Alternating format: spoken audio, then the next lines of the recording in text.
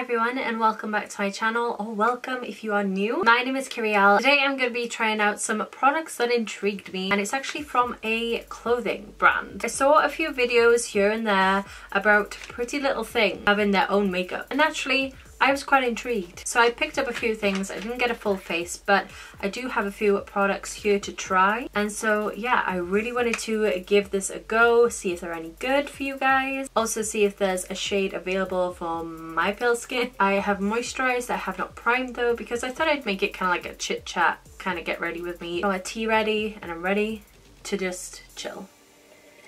I have so much in my tryout drawer as well, so I might throw in some other things that I bought. Let's just get right into this. Prettylittlething does have a foundation. They don't have that many shades. This is Porcelain. The label, I am kind of worried. And it was very hard to choose my shade on the website because it didn't really have a good representation of the shades online. So it's really cool packaging, by the way. It's kind of like the bags that Prettylittlething's clothing comes in. It's got little unicorns all over it and it's pretty in pink. The packaging for the foundation is very basic, but it feels really nice. It's like that matte finish. It's really nice and smooth. Feels real good. I'm just gonna test the shade. Okay, it doesn't, on camera it doesn't look that bad. Oh, it does not feel good.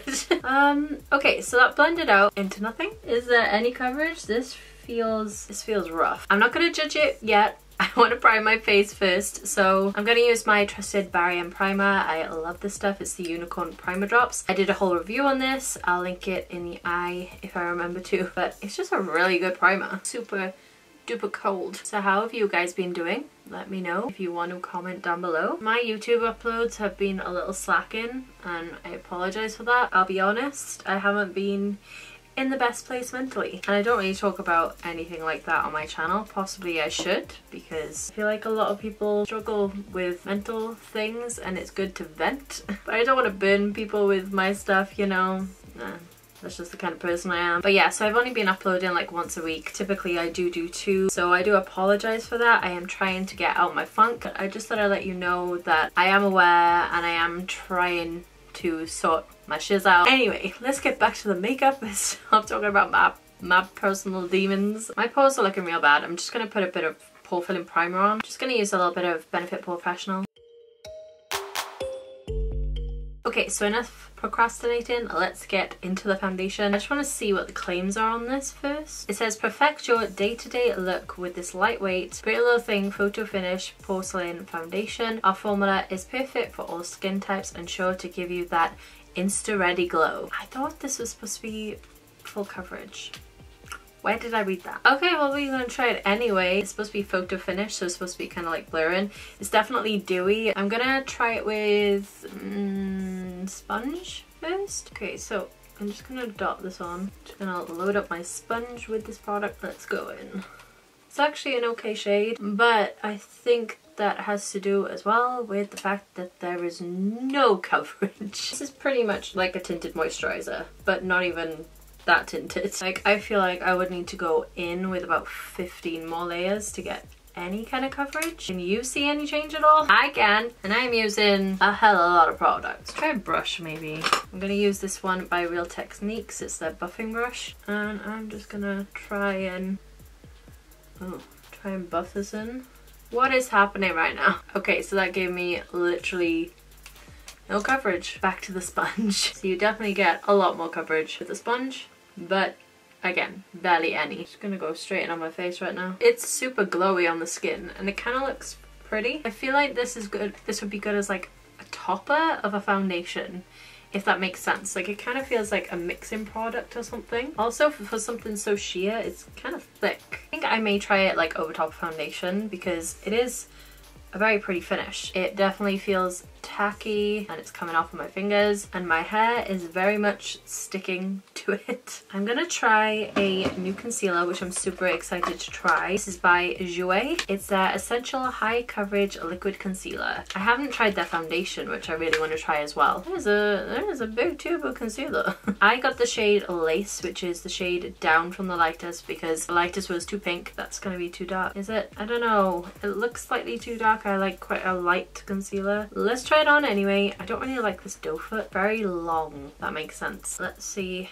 Whoa, this feels super thick. And actually, the shade isn't too bad, but that might be because my foundation isn't really doing a lot. I probably added way too much product. Let's see how this blends out. I like the fact you have a little bit of work time with this, because it's not like drying down instantly. This feels nice. And as you could probably see, I had very bad dark circles. Okay, I feel like I look actually insane now because all the rest of my face is quite red. See if I can blend the concealer as much as possible. I actually quite like that concealer. It's a nice finish. It's not too matte, it's not too dewy. Obviously it's still kind of like drying down. And you can see there's like a little bit of glow to it. That could also be the foundation that I've got on though. This actually has hyaluronic acid in it and it claims to be creaseless with a soft matte finish. Next up, I'm going to try this powder that I've tried before and it didn't really work for me, and it's the Laura Mercier Secret Brightening Powder. I do have to say though, the packaging on this is absolutely awful. Like, I don't know if you can see, but pretty much all the product is above the sifter, and you do not need a lot of this product, and it goes everywhere. What I like to do is like really load my brush up. The way that I do this is I press into the powder and then I tap it off,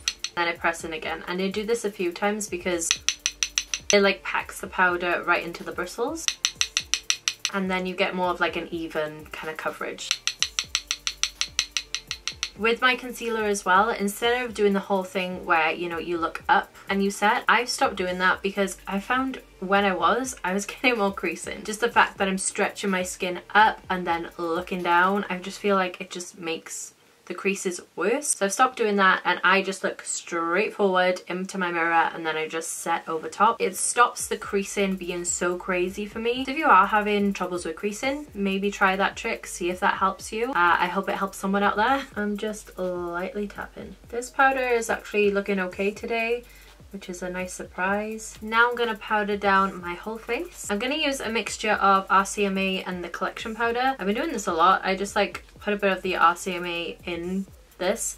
I was doing it first of all because I wanted to take RCMA with me and I didn't want to take the bulky ass packaging. But now I just kind of like mix the two together and I really like them together. This foundation really does need setting. It's still very sticky right now. So I don't have a bronzer from Prettylittlething to dry. However, I do have this one which is sold on Prettylittlething, which is by L'Oreal, and it's the Camila Capello.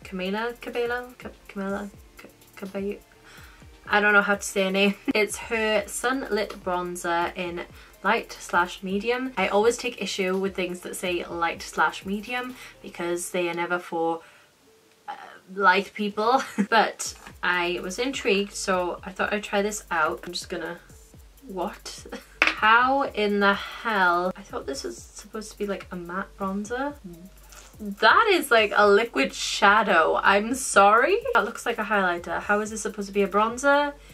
Please explain. Please explain, L'Oreal. You know what? I'm gonna try a little bit just for my curiosity. And I'm just gonna use it a bit on my finger and apply it. I know I've powdered my face. I should have thought about this before, but I just wanna see what it looks like.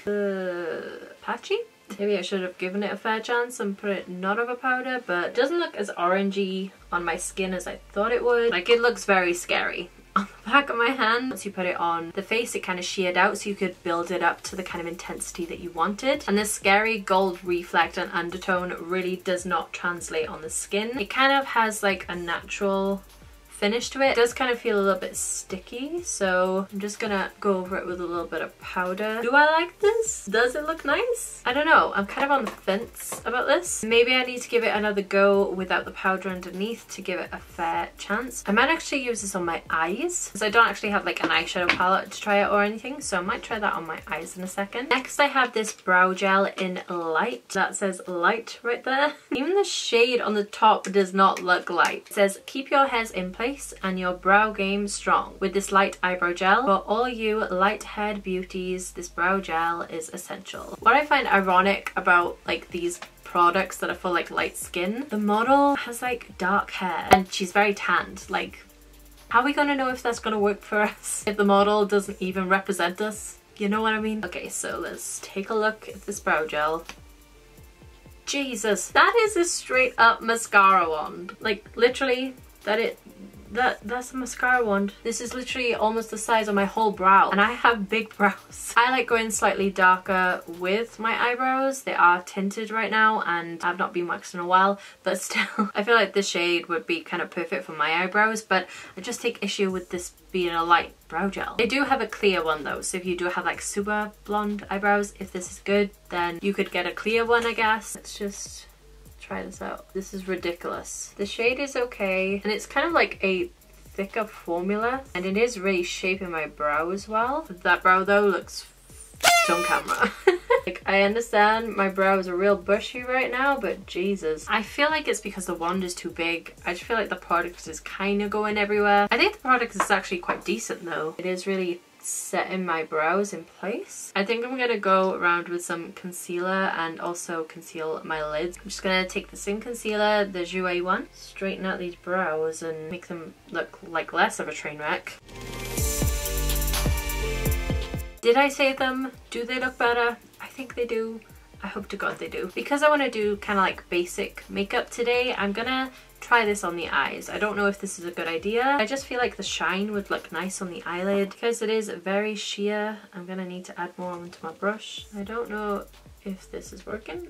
Because it is like a sheer product, I feel like the pigment isn't really building up on my lids. Trying to blend this out. I was hoping it would kind of come out like that on my lid, but it's really not. Kind of added like a subtle sheen. Next we have the False Lash Volumizing Mascara. It just says, get that falsies effect with our Prettylittlething mascara. Featuring a volumizing wand, this mascara is essential to our makeup bag.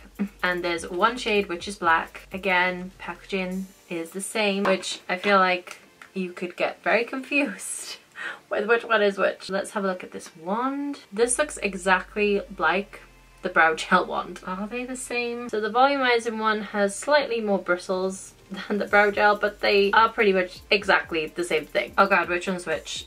Hang on, bear with me. Okay, so let's see how volumizing this mascara is. A lot of pigment is coming off the brush. Not very black if you know what I mean. Can you guys see volume? I'm struggling to see volume. I absolutely detest this wand. Like, I'm getting it all on my top lid. It's just not very good for my eye shape. It's taking me quite a bit of building to get full color. I don't feel like it's adding a lot of volume. I actually feel like it's just adding kind of length and fluffiness to my lashes, which isn't really a bad thing. I feel like it's turning kind of grey on my lashes underneath my eyes because of the concealer. I don't know if I would ever go back to it, in all honesty. Okay, next I have a blush. Sorry, I've kind of been like all over the place with this video. It's the Mermaid Kiss blusher. It's a very nice pinky kind of peachy color. It has a bit of a sheen to it, like a gold reflect. Again, cute packaging. It's cardboard, so it is, you know, cheapy kind of feeling. Ooh, it looks very shiny and it's kind of stiff in the pan. I've got this new Revolution Pro pointed fluffy brush. I'll be honest, this kind of looks like it's going to be a little bit chalky. Oh my gosh, it's going everywhere. It's very powdery. Okay, and let's just press this on the apples and bring it on back. I feel like this is kind of gone a bit patchy. This has a hell of a lot of shine to it. Like, I literally look like I've put on so much highlight right now. Why do I look like I've got so much blush on now? The shade is pretty, but I just feel like it's not dispersing correctly. This would look like a beautiful highlight on someone with darker skin. It's funny because I'm using this powder brush to kind of dull it down, and it's just taking away the color but not the shine. So now I'm just left with a shiny ass cheek. I'm looking like the Tin Man over here. Final thing that I've got from Prettylittlething is a Cotton Candy Shine Lip Kit, which is a lip gloss and a lip liner all together. Weird. So this is the color on the like packaging. It's like a kind of peachy pink kind of thing going on. Actually kind of looks similar to the base of the blush in a way. And then this is what has come out of the package. It's a lot more beige in this too. Okay, we're gonna try it out. I quite like this packaging. It's like a frosted plastic, and the lip liner that comes with it is obviously supposed to correlate. Ooh, that's actually quite creamy. That feels quite nice. Okay, let's try this liner on the lips. Yeah, this is looking very concealer lips-esque. Oh my god. Oh, the smell on this is bad. It smells like child's makeup. I'm not down for this. Okay, this is doing like literally nothing. So I'm just gonna pass on this lip liner. Really not doing what it did on my hand or my lips. We're gonna try the lip gloss though. Oh my god. The color of this is literally like poop brown. Ooh, this smells nice. This smells like vanilla, kind of cotton candy. Well, this is cotton candy, guys. Why is it orange? Who wants their lips to look this color? This does not look anything like the packaging. It's thick but also has like no pigment to it when you rub your lips together. Oh my god, this is so bad. Would you say this is a gloss? I would say this is more of like a satin.